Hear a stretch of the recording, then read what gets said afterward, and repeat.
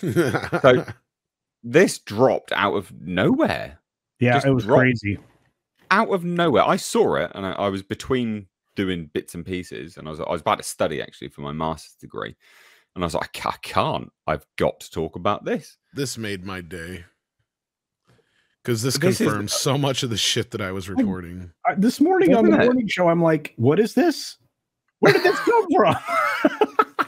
Yeah, the big literally news out- to me is the whole reason why she was still there. I thought it was just because they were like, Elon fuck Musk. it, we're not going to spend the money. Yeah. Yeah. So this is an article from Variety, and they're listing down a lot of stuff that was made available by Depp fans paying court fees to release documents, which is all from Heard's therapist. But then there's also stuff from Warner Brothers that is revealed in this as well, and it is a shit show. Yeah, and it's amazing. It's amazing that this is put into an article, and it goes to show the turning tide, I guess. But Amber Heard, my God, what an absolute raging douche canoe. So apparently Jason Momoa was like drunk on set, and Amber Heard was complaining that he was dressing like Johnny Depp. Bitch, he dresses bohemian and all like, I don't know, grungy, whatever you want to call it. Anyway, Yeah, but I can see her He's being always so done that. narcissistic that she would think that he was mocking her. Yeah. And then, so the biggest bombshell here for me is Elon Musk writing to Warner Brothers from his lawyer, threatening them. That's why Amber Heard is still in Aquaman 2. Because Elon Musk was a simp. And I think the important thing, which someone put in my comments, I do wonder, we don't know the timing. I'm just going to throw it out there.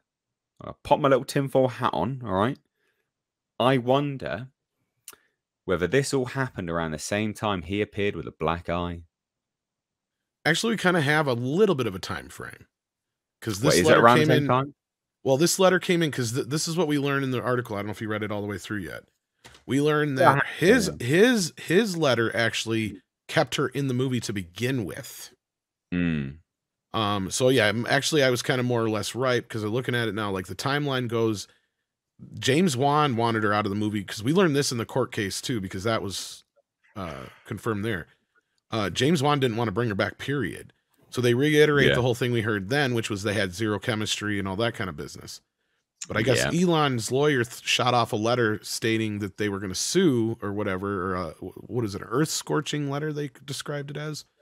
That if they didn't bring her back for the sequel, that they were going to go after him.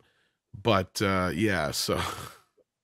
Well, what I mean by timeline is there was that picture circulating with Elon Musk with a black eye. And I don't know whether it's, I mean, obviously we don't know whether it's around the same time, but I'm putting it out there that maybe this is definitely when they were together for sure. But yeah. Oh yeah. So let's give a rundown of this so we can all have a good laugh. And guys, please do just jump in at any points you wanna discuss on this. So on the same day in mid-September that Warner Brothers dropped the trailer for $215 million. They almost double that, I'd say. Definitely going to be more than that. Aquaman and the Lost Kingdom. Embarrassing documents from the Johnny Depp Amber Heard defamation trial surfaced on Reddit, creating a new headache for the studio behind the film. Depp fans paid the court fees for releasing the documents from Heard's therapist, Dr. Dawn Hughes. The raw notes scribbled on a legal pad were part of last year's high-profile trial in which Depp largely prevailed. He did. They describe a hostile Aquaman set where an allegedly intoxicated Jason Momoa, dressed like Johnny Depp, and pushed to have Heard booted from the role of aquatic superhero Mirror. So apparently, Jason Momoa wanted Amber Heard gone. Yeah. Jason said he wanted me fired, the notes say. Jason drunk, late on set, dressing like Johnny, has all the rings too. So anyone in a leather jacket and rings, looking a little bit grungy, like a dude bro, that's okay, cool. Yeah. She's got a really big image of herself. Here's the thing that's funny about this, okay? And as you get into this, and this is my perception of this, she says it was a hostile environment. Everybody was hostile towards her is what really this is about. The rest of everybody else probably was fine with each other. They were just mad because she was there, and you really find out why here in a minute. So keep going. Yeah, so a rep for Momoa declined to comment, but a DC spokesperson pushed back on Heard's characterization, saying Jason Momoa conducted himself in a professional manner at all times on the set of Aquaman.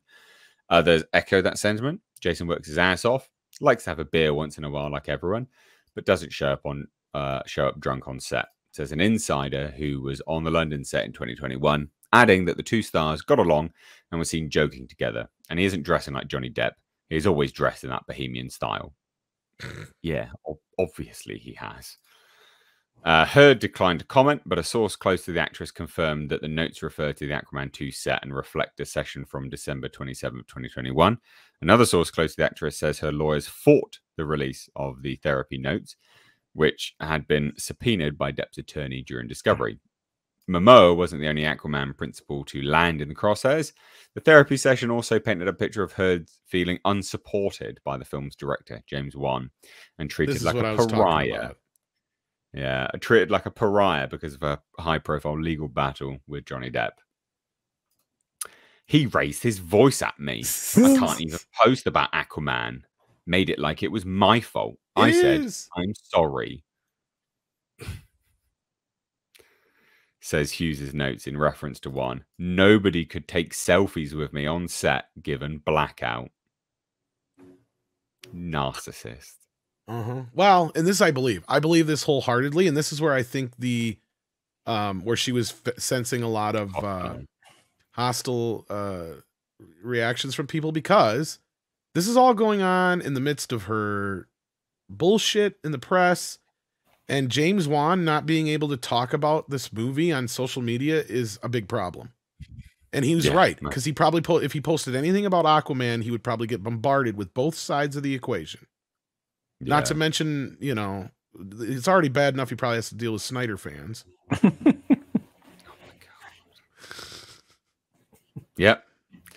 One declined to comment. The DC spokesperson says, James is known for treating members of his cast and crew with the utmost respect and for fostering a positive, collaborative environment on set. The Aquaman films were no exception.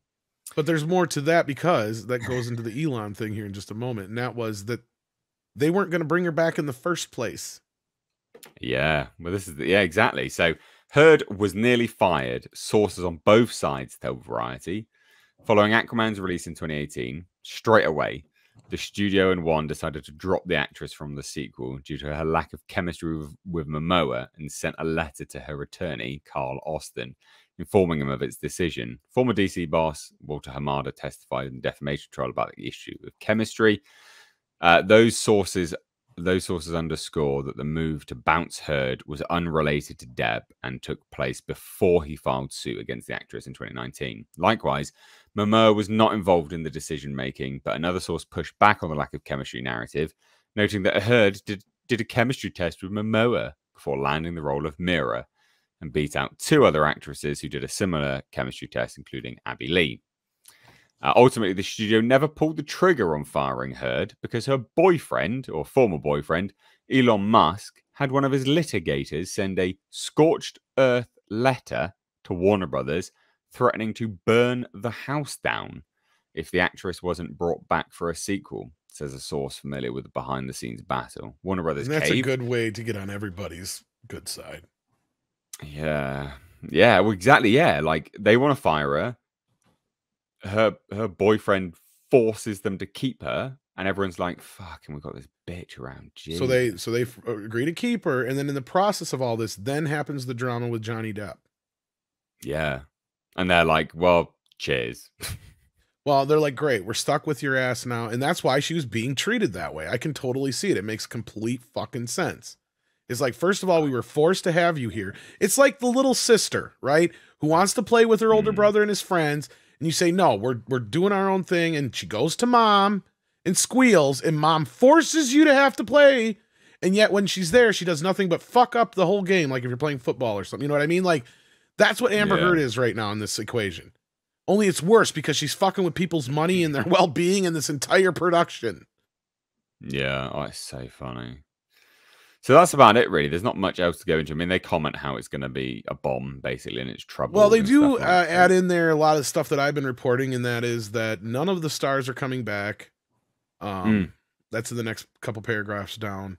Henry Cavill, Gal Gadot, Ezra Miller, and Momoa, but Momoa will probably come back as Lobo. So this is a more official thing. See, this is the thing that I love about this, because this isn't Variety. Now, this isn't necessarily a confirmation, but this makes a lot of the stuff that I was reporting, you know, other people are hearing the same stuff, right? And it's more of a confirmation or it's more supported evidence, let's say, than not a confirmation. But yeah. Well, Tom, I think you had a lot of insight into this early on. I think between you and Tug, I was like, man, I can't believe where they're getting all their stuff. Tug had a lot of stuff from people who knew about the Amber Heard situation. Yeah, but he was also getting stuff right on the movie side of things, just like you. And here we are to find out this is the worst movie they've ever tested.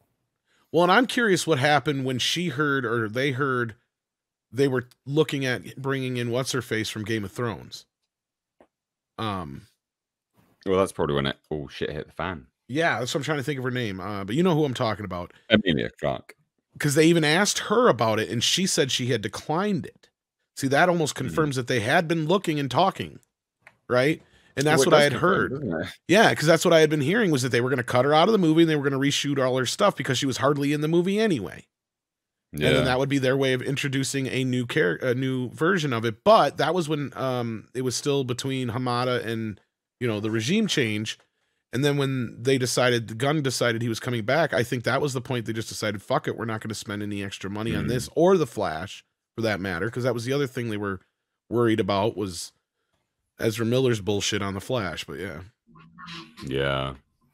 And they do say, like, her role's been drastically cut down. I can't remember where it was in this. Well, what's the other thing they do confirm from my reporting is that, there it is right there. Still, Aquaman sequel held promise, considering that the character's first outing earned a $1.5 billion worldwide, becoming the highest grossing DC movie ever with inflation. Without inflation, I should say. It's not. But sources say that sources say the sequel has endured challenges outside the Heard saga and was testing in the 60s before the recut of summer of 22. Now, Culture, you've heard me say this more than anybody. What was it whenever I'd ask about what's going on with Amber Heard and Aquaman? What would they tell me? They told you she's still in the film. But what else did they tell me? She's not the problem. Oh, it was Elon. No, the movie was the problem. Oh no! But you also would say that Elon was a problem on the movie. I do remember. I kind of vaguely remember somebody saying something about Elon, but I didn't know about that for sure until this, and I didn't realize that's what he had done. But that's what I was saying, is they were saying it tested poorly. In fact, that almost confirms what I had been hearing, and that was that it tested the worst of any test they'd ever done in the history of DC and maybe even Warner Brothers, for that matter. And it's been in the 60s, it's horrible. And it's been confirmed. That's the other thing. It's been confirmed. And then the reshoots didn't help. And there was all those articles coming out saying, "I know we weren't reshooting it." No. And this confirms it. Reshoots took place right up until May. Yep. We knew this. We reported on it. We were talking about this. And they're all saying, we're not doing reshoots. I'm like, what? This is because they knew they had a leaky faucet. And that's where, like at this point, like a good 80% of the stuff that I had been reporting over the past year and a half, 2 years, has been true. Yeah. The only thing that so far that has kind of been weird about this whole thing is James Gunn not doing a complete and utter reboot from bottom up. Him keeping the Peacemaker, Suicide Squad cast really muddies the waters. But other than that, we can see it already from a mile away. This is going to be speaking of Scorched Earth, this is going to be was supposed to be a Scorched Earth reboot from the start. So we'll have to see what's going to happen here. Because that's what I keep hearing now, is that nobody knows nothing but James, and a lot of even the upper people are really confused at what he's doing here. But this article also gets into some of the stuff that we've been hearing, and that's Culture might remember this too, and I don't remember if I brought it up on here, but where I really believed a lot of this was them getting the company ready to be sold. They want to sell Warner Brothers within the next 2 years. And in the article, they kind of state the same things I was saying in the hearing, and that was that it doesn't matter if these movies happen or not. They just want them in the pipeline or things in order so that then when they sell, that it's worth the most, right? Yep. So yeah, that's kind of what it is. It's just like with the George Lucas situation when, because the money people at Disney came back and said Lucasfilm is worth roughly like $2.5 billion or whatever. And George huffed at that and said, no, I want the Pixar deal. And they went back and fudged the numbers a little bit so he could get the Pixar deal. But Bob, and this is in Bob's book, Bob came back to him and said, you have to get a couple movies into production, or at least pre-production or whatever, and some of this stuff done so that we can up the value of the company. And that's exactly what George did. He wrote his treatments for the sequels. He signed on everybody, set up Kathleen Kennedy as the president, and all those moves in the eyes of the shareholders or whatever at Disney, the people that had to make that decision made it look like that Lucasfilm was worth $4.05 billion instead of $2.5 billion at the end of the day. Because at that point, Lucasfilm had nothing, and I mean nothing in production outside of the cartoon. And that had just been canceled, like, whatever it was, like a couple of years before that. So they really had absolutely nothing into production outside of the gaming industry side of things, and that was limping along, and I think they canceled all that as soon as Disney bought it anyway, right, Culture? Like the Lucasfilm gaming got shut down, I think it was. They shut down a lot. LucasArts, they shut down. They shut down like a music interest that they had. They had all these other things going on, and yeah. Right. Well, but anyway, same thing here. They want to make everything look like it's worth more, so then whoever buys it thinks they're buying, a decent car. Yeah. And they're not. They're buying a. I was gonna say Datsun, but I like. Well, they think they're getting all the bells and whistles, but the bells don't all work. That's the problem. The electrical's a bit damp. It doesn't work. So.